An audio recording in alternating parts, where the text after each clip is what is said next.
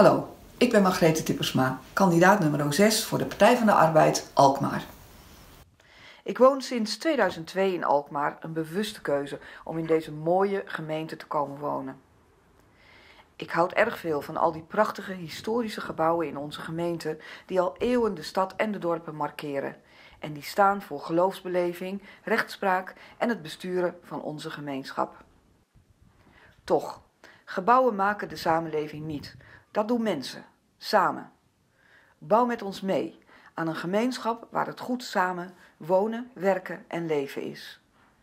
Stem op 21 maart gemeenteraadsverkiezingen op de Partij van de Arbeid Alkmaar.